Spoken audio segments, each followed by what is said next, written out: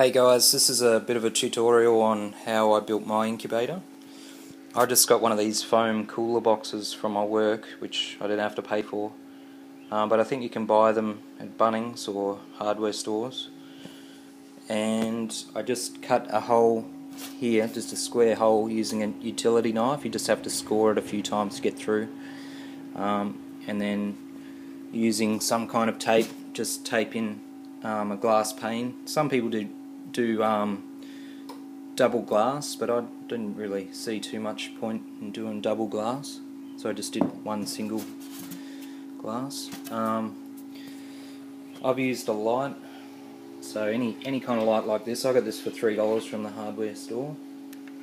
I just take the this off.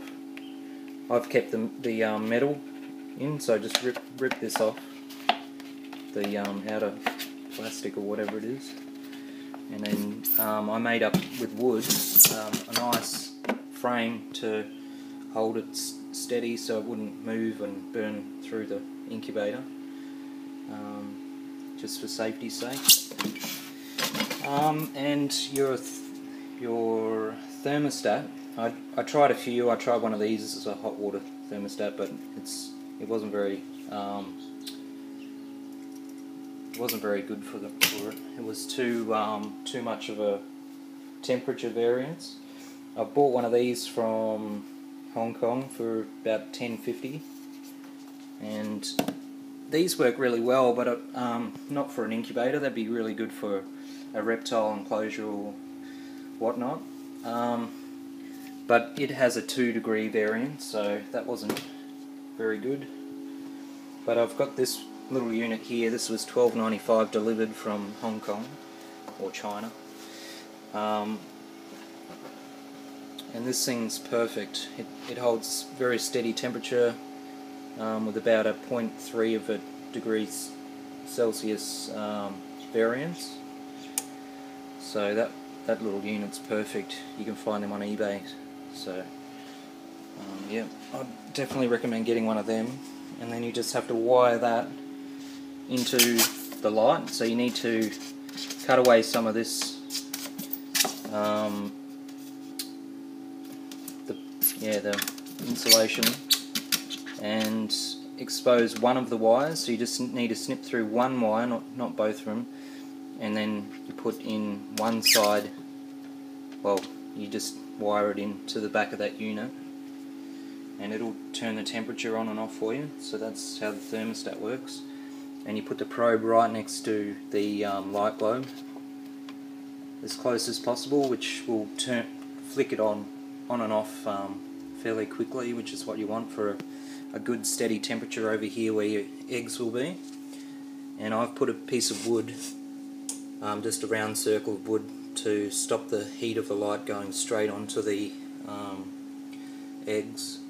And I've got 2 fans, but you can probably just get away with one decent sized little computer fan that'll blow against the probe to cool it down and also circulate the heat around the incubator. For your 12-volt computer fan, you need one of these adapters. That's a 12-volt one, the one with the chunky sort of plug. And then it's just got 2 wires, and you just snip that off and wire up your fan straight to that. If you buy one of those thermostats from